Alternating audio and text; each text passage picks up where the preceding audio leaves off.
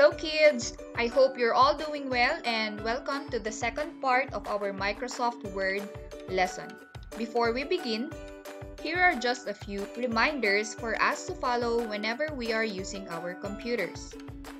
Stretch every 20 minutes.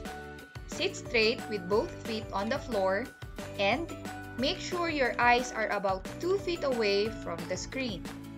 When we make all of this a habit, we can avoid body aches and we can also do our work better. Okay, so before we proceed to our lesson objectives for this week, let us first have a short review of what we've learned from last week. I'll be pointing at the different parts of the Microsoft Word window and then try to name these parts. Are you ready? Let's start!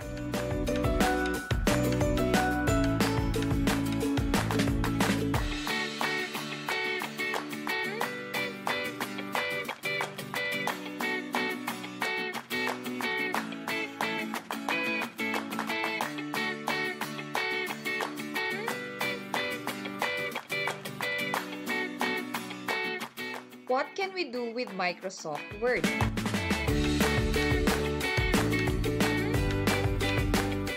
Did you think of these ones? That's great! Let's get going with our objectives for this week. A. We will know how to open Microsoft Word, enter and edit text in Microsoft Word, and save a document in Microsoft Word. How do we open Microsoft Word? First, click on the Start button. Next, from the list of your programs, click on Microsoft Office. And click Microsoft Word.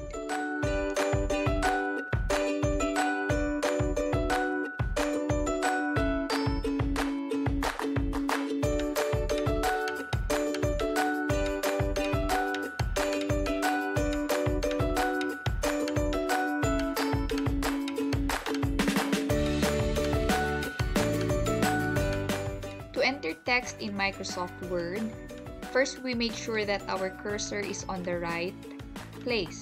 Then we may start typing. So just remember to use the proper keys when you type your text. So if we want to capitalize just one letter, what key should we press? Okay, very good. That's the Shift key. And if we want everything to be in capital letters, just like this one, what key should we use? Okay, the caps lock key. Okay. To go down the next line or to start a new line, we press the Enter key. Okay, and type the text. But if you want to put a space between two lines, you may press the Enter key twice. 1, 2. Then start typing again.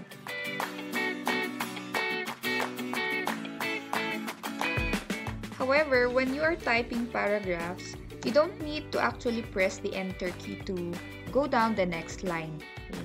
Microsoft Word automatically wraps it down the next line. So if I continue this paragraph, for example, so I didn't press the Enter key when I reached this point, Microsoft Word automatically puts it down on the next line.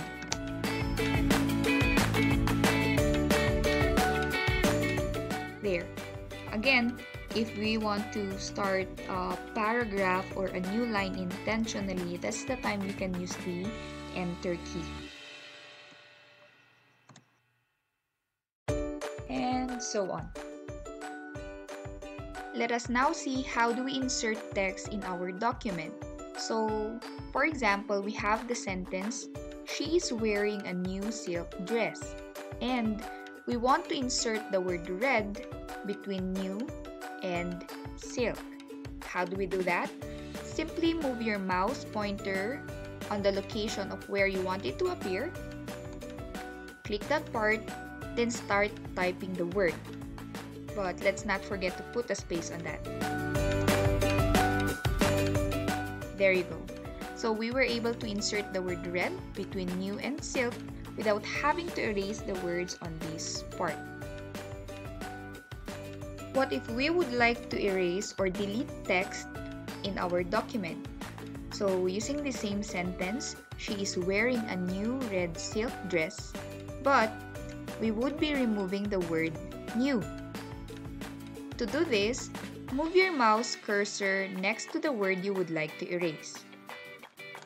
Click on it, then press the backspace key until the word gets erased.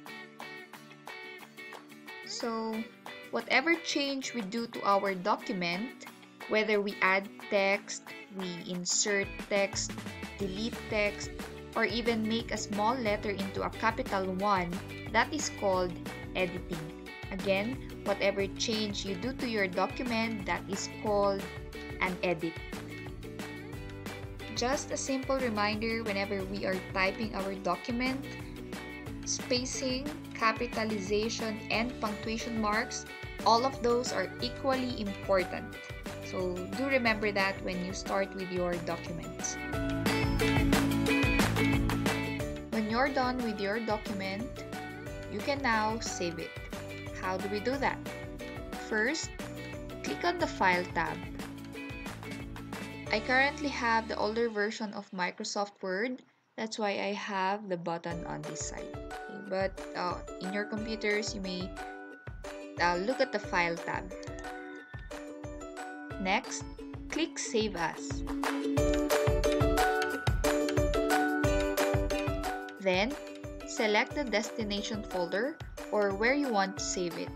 Right now, I'm going to click Documents. Fourth, change the file name.